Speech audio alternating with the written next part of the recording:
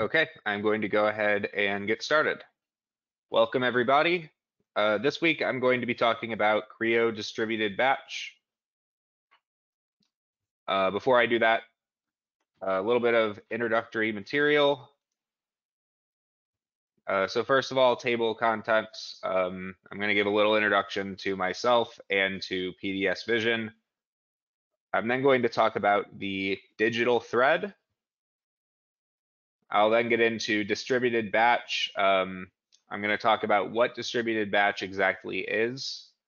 I'm going to talk about what it can do, and I'm going to talk about how to specifically use it. I'm then going to get into a live demo where I'll walk you through doing a really simple batch process in distributed batch.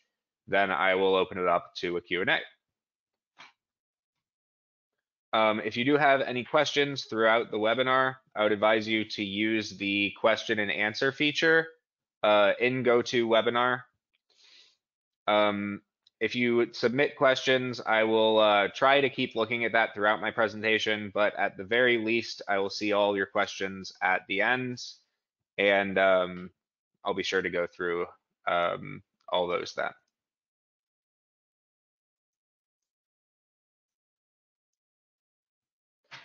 So a tiny bit about myself. I've been with PDS Vision for about 4 years. I should have put that on the slide, but I've used Creo pretty much every day since then. Before that, I have some experience with AutoCAD and SolidWorks, about 9 years in the CAD and simulation space total. And I come from a mechanical engineering background. At PDS Vision, I specialize in Creo and simulation. I'll also spend a lot of time doing teaching, so I'll teach intro classes, advanced classes, etc.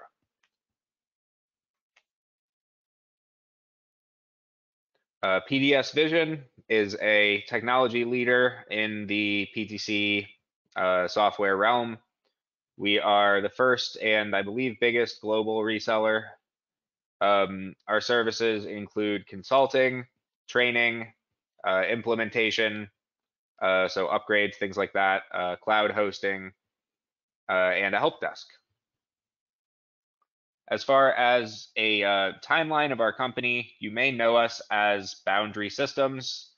So just to lay out timeline really quick, we were founded in 2006. PDS Vision was founded in Sweden in 2008. We expanded globally to South Africa in 2014.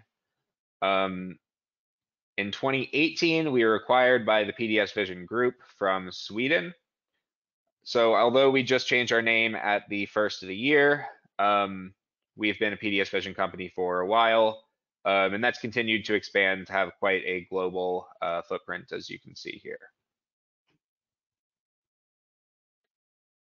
In addition to the PTC software we cover, which is pretty much all of PTC's software, we also have found that certain other software fulfill a niche that PTC software often doesn't. So we offer these software packages as well, including Moldex 3D, eTraj, and Keyshots.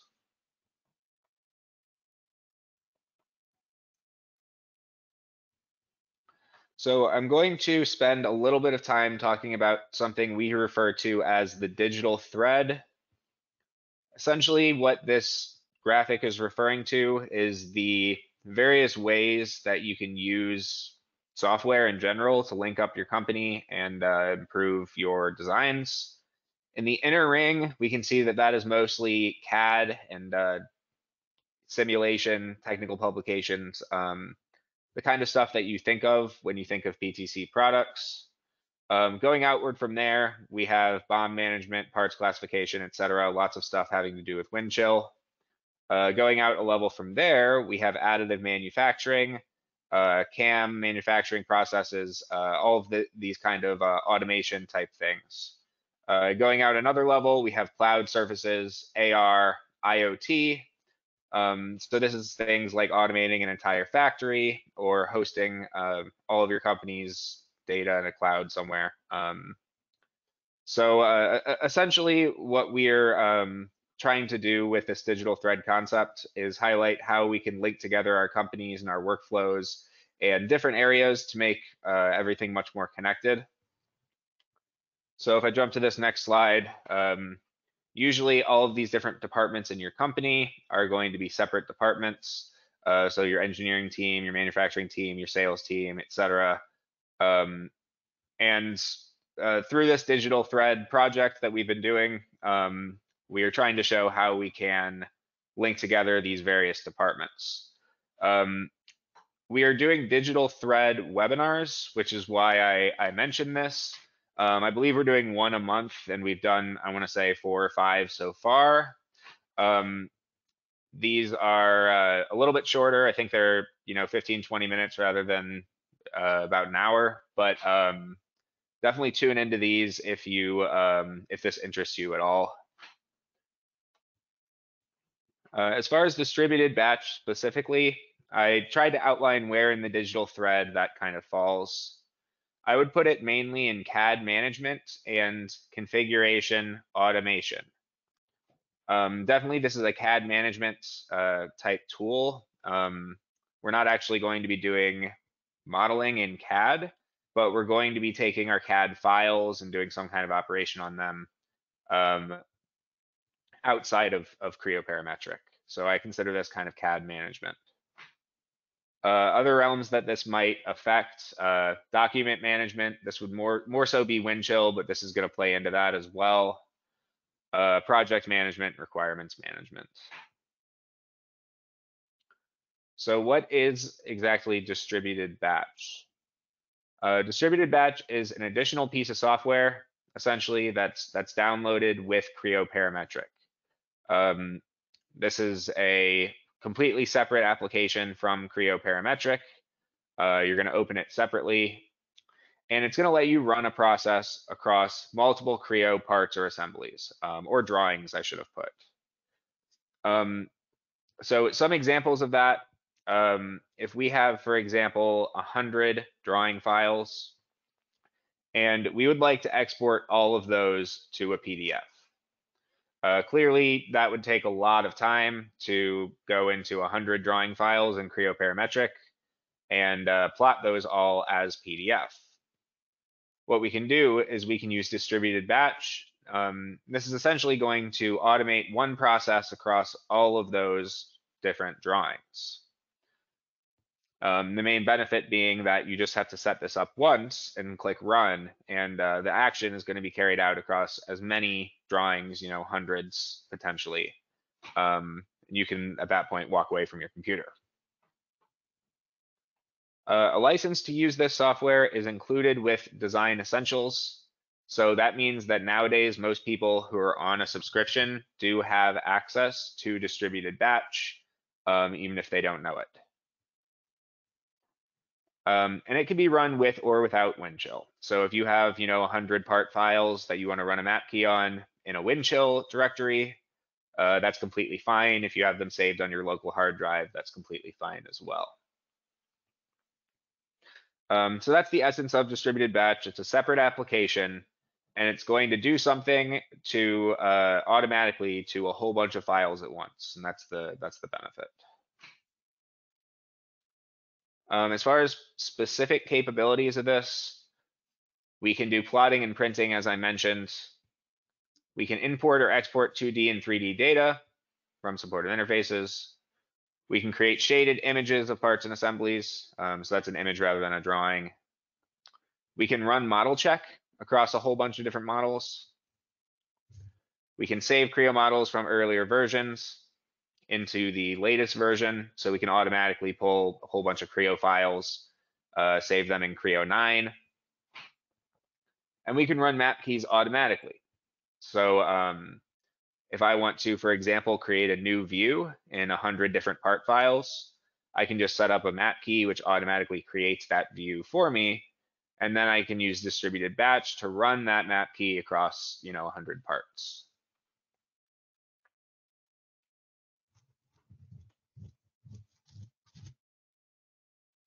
So how do we use Creo dbatch?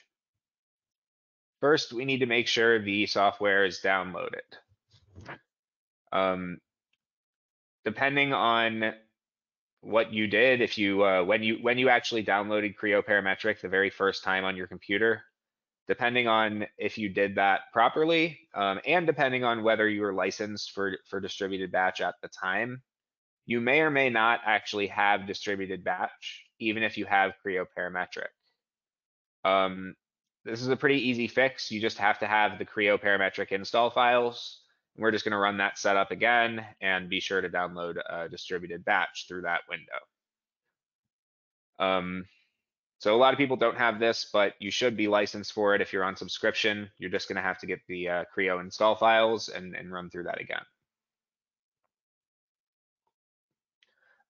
So at that point, we may need to create a custom config.pro file specifically for our export. An example of that would be if I am exporting or plotting a drawing to PDF, I may want to create a config.pro that turns off my datum display. Also, map keys are stored in config.pro files as well. So if we are running a map key, then we're going to have to create that map key and save it as a config.pro file. Certain commands in dbatch will require a config.pro, like the ones I just mentioned. Some commands will not. There are certain things that just don't require a config.pro file. It depends on what you're trying to do. Step 3, we can modify the TTD file as an optional step. TTD file is the specific process we're going to be running. So for example, running a map key, that's a TTD file. And this will become a little bit more clear in my demo, hopefully. And finally, we'll run distributed batch. So I'm now gonna go ahead and show this stuff. What all of this means. So the first thing I'm going to do is I'm going to open distributed batch. Now by default, this is going to be saved in your Creo files. So I'm going to be doing this in Creo 9. If I'm starting from scratch and I want to start using distributed batch, first thing I have to do is see if distributed batch is even on my computer. So I'm going to jump into this Creo 9 folder. That's in your program files and PTC. I'm then going to jump into parametric and bin. And we'll notice that I have this ptc dbatch.bat in this folder. If I double click that, I think I have to run it as admin. Yep, if I double click that, it'll open distributed batch. As I mentioned, if you don't have this already, there are two things I would check. First, make sure you're licensed for it. You should be if you're on subscription. But if you're on a locked version of Creo 4 or Creo 3, something like that, it's possible you don't have the license for it. The second thing to do would be to get the Creo install files, so that original setup.exe, and we're just going to run that again and be sure to grab the Creo distributed batch in the checklist there to be sure it's installed. You can also just do a Windows search over here. So if I just search distributed batch, it's going to come up there too.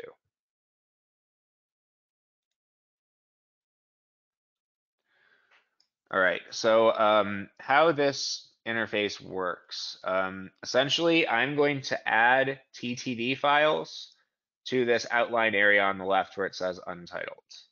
A TTD is going to be a command, something like run a map key, something like that. We can do multiple TTDs in sequence. So I can click new task group here. And this will let me select from all the different tasks I can carry out here in distributed batch. So we can see that we have various 3D exports. We have 2D drawing AutoCAD exports, various CAD programs, neutral 3D export from Creo, shrink wrap faceted solid exports. Scrolling down, we have IGES exports, JT, part assembly exports. We have ModelCHECK and run a map key. We can run a simulate study. And if I go down to plot, we have a lot of different plotting options. The one we are going to be using today is PDF export, PDF DRW multi-page export. It's just going to export a drawing to PDF. So I'm going to go ahead and click that and click OK. And we'll see that that task, that TTD, was added to my outline over here. Now these TTD files, they do actually exist here in our files as well. So if I go to Creo 9 common files and then text,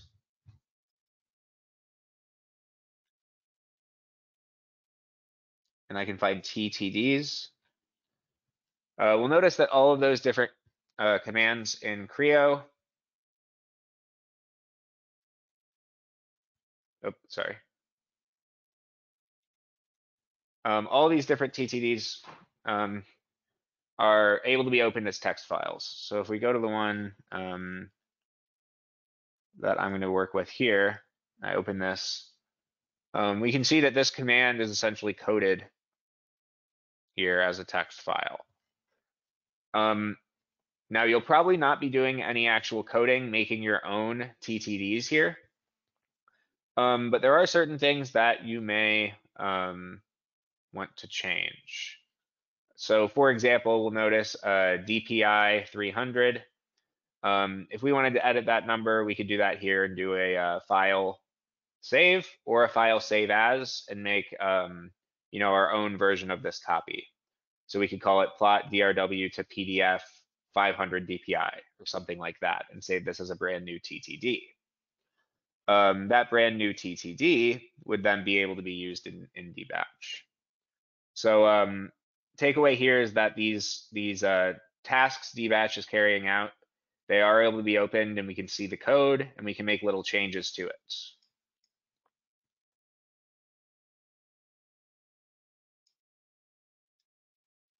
Okay.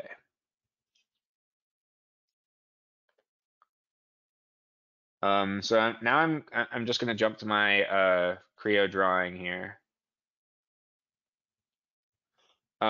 So in my example, I'm just going to be running this distributed batch on one drawing file. I believe that. So in this folder on my desktop called dbatch demo, I have a part and a drawing. So that's what I've opened, just a single part, and a drawing of that single part. In this case, I'm going to go to my configuration editor here. And let's see. I already actually created the config.pro that I'm going to use here. But essentially what I did is I just created a custom config.pro for this specific task. I turned my datum displays all off. And I also have a search path that didn't get set up properly. That's okay. This config.pro, if I was doing a map key operation, this would have my map key in it, the one that I put into dbatch. And a lot of dbatch actions don't require a config.pro. So this essentially the fact that I hid those datums, the reason for that is that I'm doing this drawing export. It's optional in this case. If I didn't use that config.pro, the action would still work. The datums would just be displayed.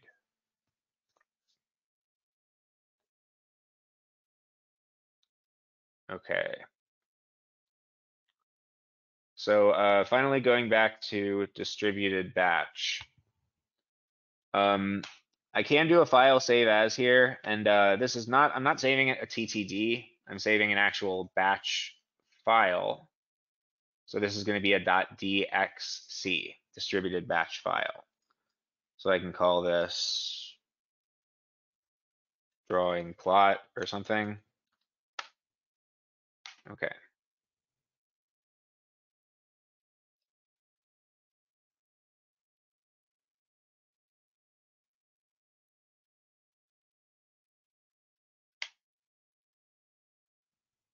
It seems to be a Windchill error, but I'm not using Windchill in this example, so I think that's no problem.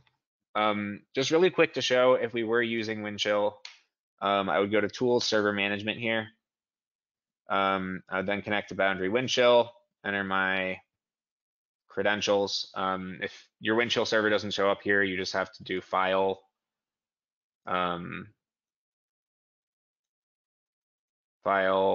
or actually right-click in here, Register New Server. That's how we do it. But I'm not using Windchill, so that's not going to apply to me right now. Now I got a question, can we use Creo and distributed batch at the same time? And I will address that now. The answer is yes. There's no problem, just like there would be no problem with opening multiple versions of, or multiple files in Creo, multiple instances of the same version of Creo, or just in the sense that I can open Creo 7 and Creo 8 on the same license at the same time. In the same way, there's no issue with using Creo, parametric, and distributed batch at the same time, at least in theory. So to answer the question, can you use Creo and dbatch at the same time? The answer is yes. However, one caveat is that Creo distributed batch is actually going to be opening its own version of Creo in the backgrounds. And that's why it's, no problem, because as I said, you can have multiple Creos open on one license. The problem comes in is that sometimes it can just not work. Sometimes you'll get an error in dbatch and it'll be something like cannot open Creo, cannot open part in Creo. If you do get that error, then I do recommend completely closing down Creo parametric. So kind of just to be safe, I would say that sometimes it's a good idea to close out a Creo.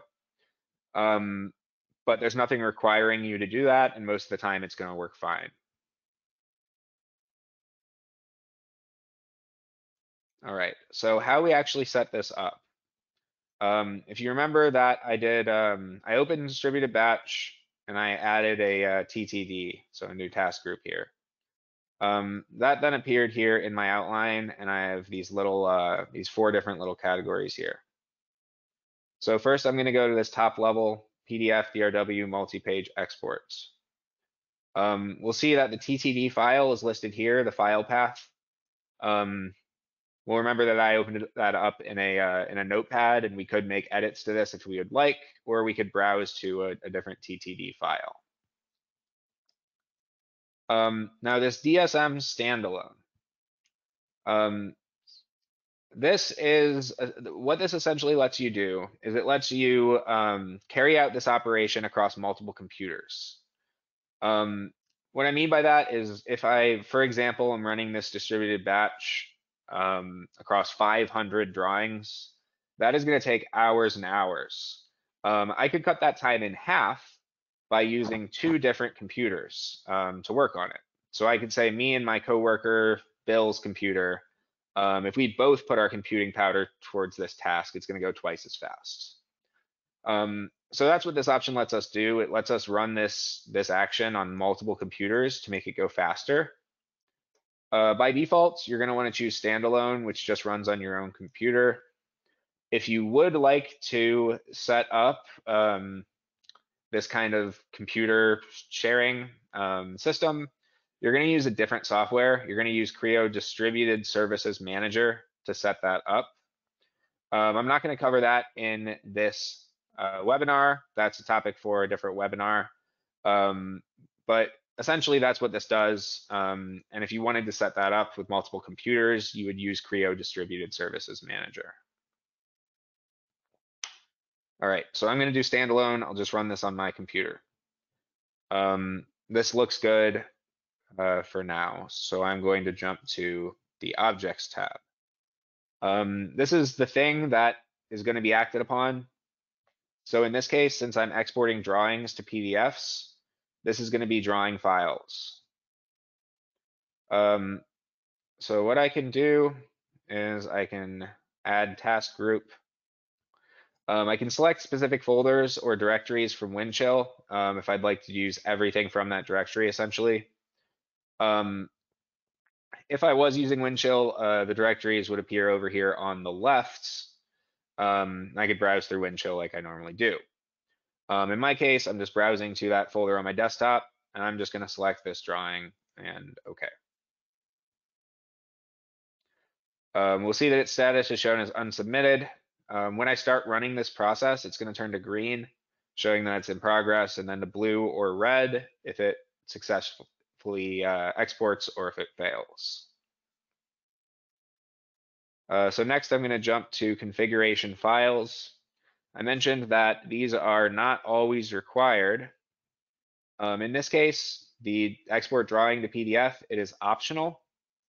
I'm going to use this config.pro though, because I want to hide the datums in my finished products. Finally, I'm going to go to output. I can either choose my current working directory or the same as the source, which is what I'll choose to just put it in that same folder. Or I can specify another directory or send to Windchill.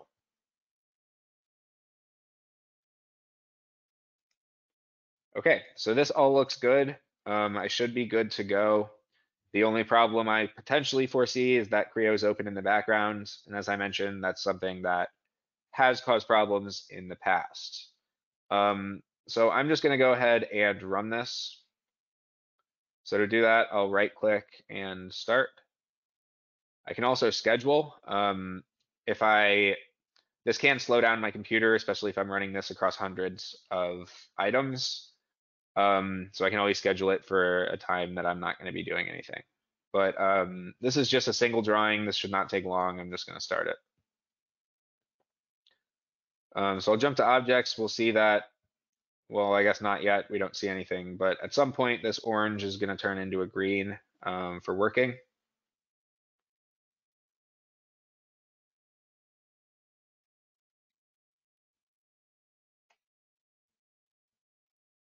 Oh, sorry, my cat is on my keyboard. Looks like we missed working, but it jumped right to complete. 1-in-1 process is completed, 0 failures. If I want to see a log file, I can browse to this file path. So C Windows System 32 to this log file. Let's see. I don't even think I'm going to do that. It's just actually, I guess I'll do it. We can do that. It's just going to say it completed successfully, not really anything too interesting there, but I'll go ahead and pull it up.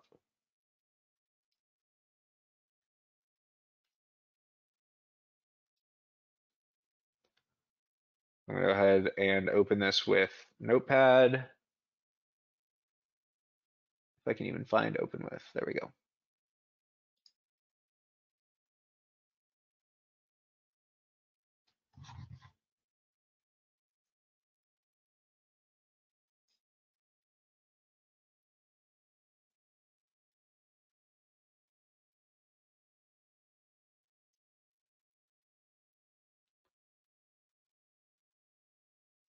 Let's try that one more time. Sorry about that.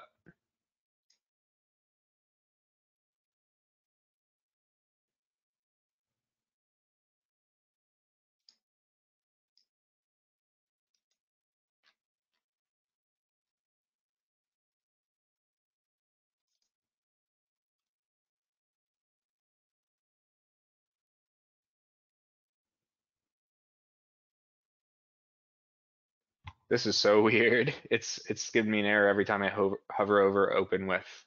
Really weird. Let's try one more thing. Let's just go to Notepad and open it that way.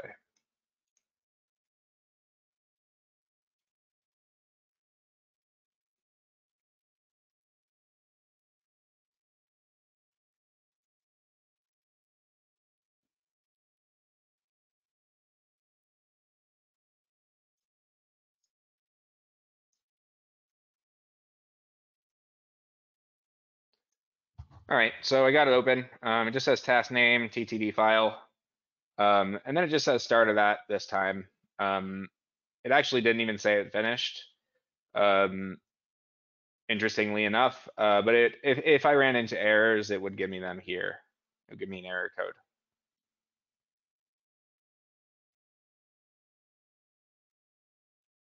Okay, so it completed. So now I can just go and confirm that it actually worked. We'll notice I do have a PDF in this folder.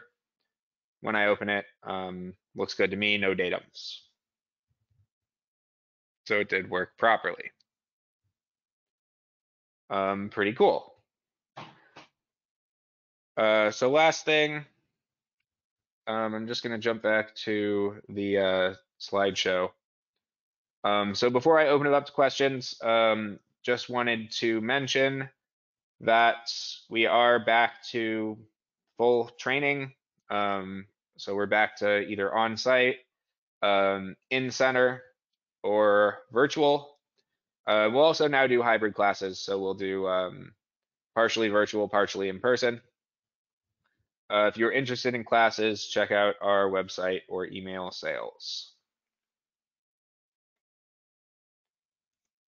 Okay, so I'm going to go ahead and open it up to questions. So I already got one question that I addressed. That's no problem having Creo and DBatch open at the same time. Unless it gives you an error in DBatch, in which case I would recommend closing Creo. But there's no licensing issue there.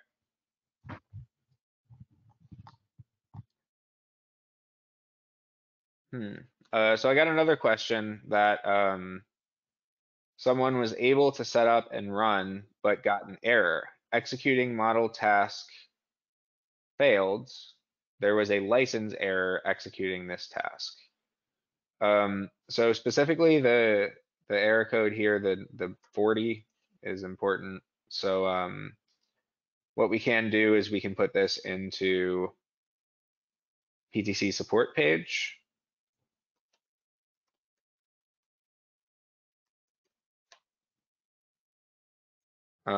So essentially I have no idea what that error was caused by, that license error. You shouldn't have been able to download distributed batch if you were not licensed for it. But I guess you could have at some point lost your dbatch license. But I'm not sure if that's the most likely explanation. So let's see if I can find anything here.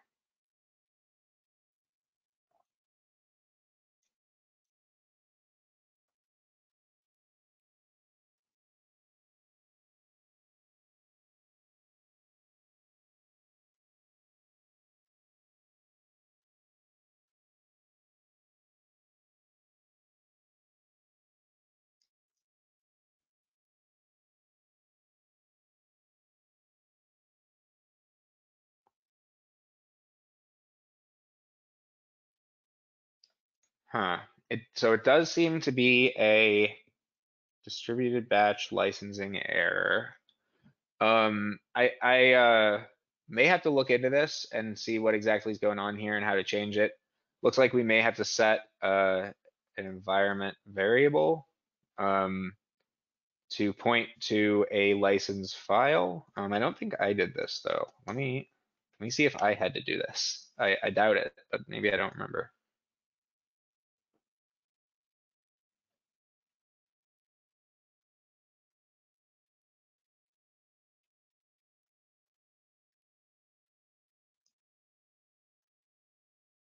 Maybe I did.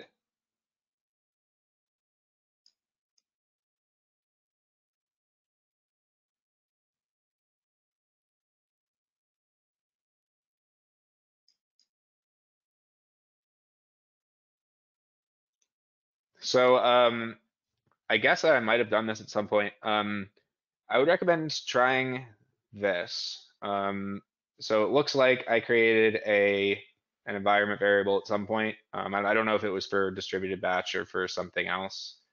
This PTC _ D _ license _ file. This is pointing to a licensed server for me, so FlexNet, hosted on my own computer, 7788 at that computer name.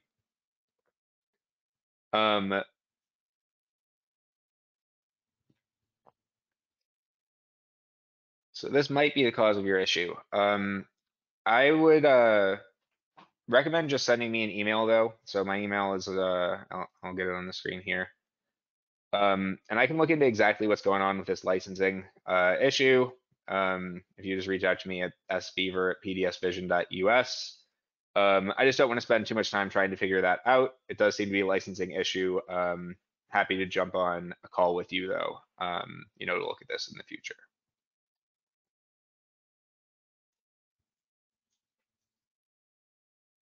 So next question. When running multiple items, dbatch runs only one at a time, and only 10 at a time are working. When one is completed, it has to add one to the working operation. Is there a way to make this faster or work on more than one at a time? So this is something that I've messed with previously, and I may not be able to just remember off the top of my head for how exactly we do that. I know that some firewalls can affect essentially some firewalls can affect how many batch processes can run at the same time, something like that. But I think there's also some kind of it might be an environment variable or something else that we can set that value of how many can be pulled at once. This is something again that I've actually ran into in the past. I just don't exactly remember. So Michael, I will reach out to you. I'll have your email address, or at least I can get that from GoToWebinar. And I will reach out to you and address that specifically after I do a little bit of research, memory refreshing, etc. There's definitely a way to mess with that. I just don't exactly remember. All right. So I think that is all we've got for now. Michael, I will email you about your question. Anyone else, if you have any other further questions on this, I can always be reached at sbeaver@pdsvision.us. Additional links that we have on here, sales questions, you can give them training questions as well. I have our website on here, pdsvision.us. I want to say it's support. I might have actually put this on wrong. It might be help desk. No, it's support. It's support. Sorry. This is our help desk. So if you go to support.pdsvision.us, that'll let you create an account and make a ticket with us.